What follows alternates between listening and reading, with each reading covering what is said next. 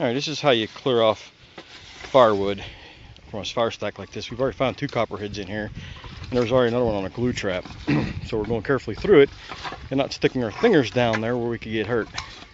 So this is by far the safest way to do it. I wouldn't be surprised. There's a toad right there. Be careful.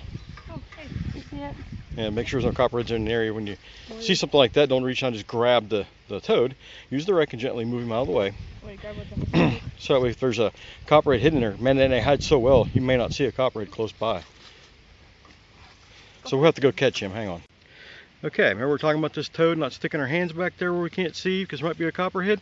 Well, I turned the video off just moments before we noticed there's a copperhead back there right in the middle of the screen. There's a copperhead head right there, and right there's our toad. So yeah, that's a perfect example of why not to do that.